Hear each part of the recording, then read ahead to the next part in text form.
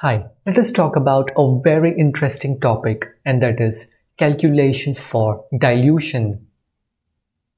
Let's say you have taken some amount of water, and to this water you are adding some color solution.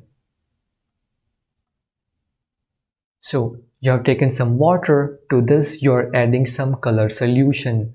As soon as you add the color solution to water, you can see it gets diluted. So after dilution, you can see the intensity of color has decreased. Now the question is, how much is the dilution? How much did the original color solution got diluted when it was mixed with large amount of water? So to calculate dilution, we need to know what was the original sample volume. And the second information that we need is what was the total volume after mixing. If we take this ratio of sample volume and the total volume, then this information will give us dilution.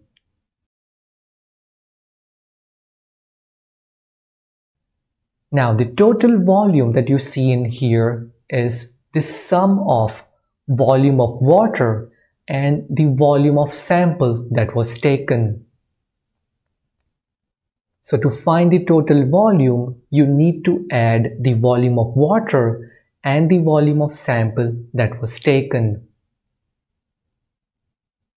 Let's try to understand dilution with a very simple example.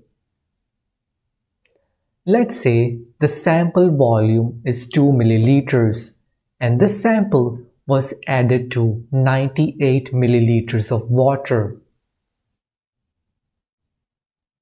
So, the total volume after mixing will be 98 plus 2, which is 100 milliliters.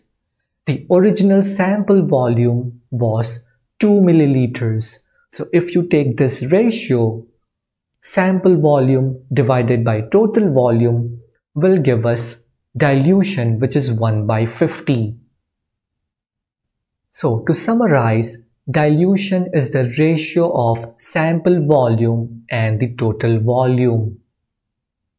Your total volume is the sum of volume of water and the volume of sample that was taken. Let's understand this with one more example. Let us say you want to achieve dilution of 1 by 250. Now, before proceeding further, you will have to decide the total volume. It is you who will decide whether the dilution has to be carried out in a small test tube, a flask, a beaker, or a big vessel.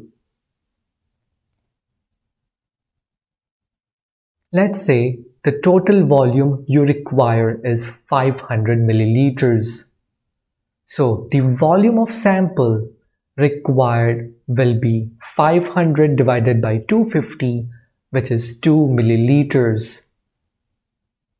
Now let us try to calculate volume of water required to get this dilution.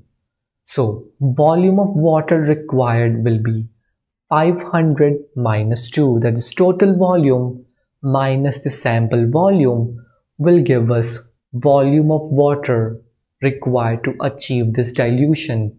In this case, it will be 500 minus 2, which is 498 milliliters. So, when you mix 2 ml of sample with 498 milliliters of water, you get the dilution of 1 by 250. So this is how you do calculations for dilution.